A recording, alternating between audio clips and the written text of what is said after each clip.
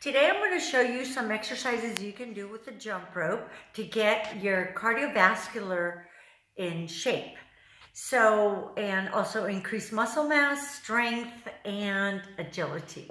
We're going to start with the jump rope. You can begin to work the waist by taking the jump rope in your hands and going right to left side. Notice that I'm shifting my weight right to left. This way I am using not only my hips and my legs and my arms, but I'm also working my waist. You don't have to know how to jump rope to be able to do this. Separate your hands and now begin to shift side to side.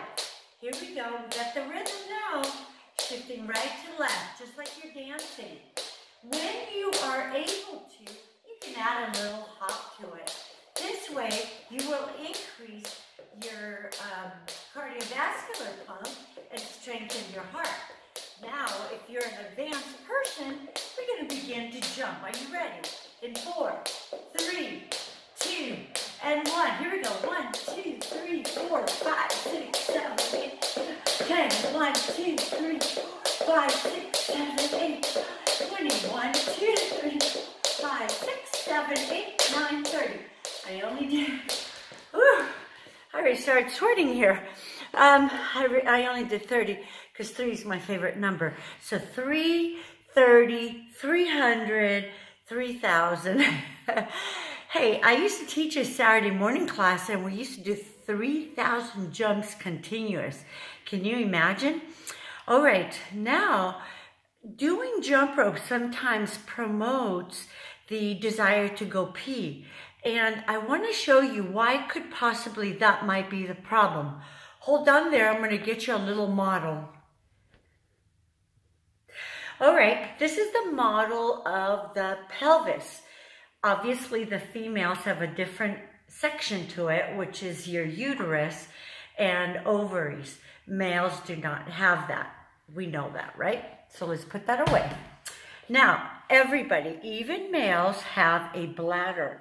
The bladder fits right inside the pelvis, right here. So when the bladder gets distended, it begins to put pressure for the male on the prostate, so that might cause a few problems with the prostate. But for the female, it begins to put pressure on the urethra. Why will that be a problem? Well, then you have the desire to go pee. And it's not just the filling of the bladder that's the problem. There could be a couple things going on.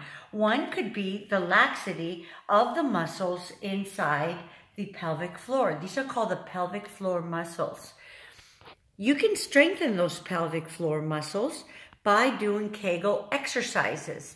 And as you know, I have a system on Kegel exercises, a weight system. You can get a 3, a 5, or a 10 set weight that you can utilize to strengthen and guide you through kinetic motion to be able to strengthen the pelvic floor muscles. So laxity. Now, the next problem could be that maybe the bladder that looks like this, right there, has formed what's called biofilms on the walls here. What are biofilms? Biofilms are, if you can imagine, have you ever had a cold where you had mucus and then the mucus dries and becomes like crusty? That's what biofilms are. When the bladder wall, the inside part of the wall, has biofilms, it irritates the bladder and causes you to have an urgency to go pee. The other thing is, it could be that the actual pee inside the bladder is acidic, and that could be promoted through eating sweets or foods that create a lot of acid. And so you want to drink a lot of water. Antibiotics, medications give you acidity and all that.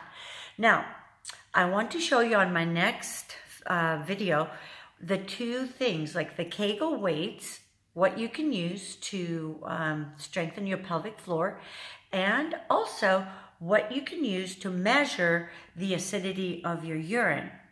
we'll get that on the next film. All right, so thanks for watching. I'll see you tomorrow.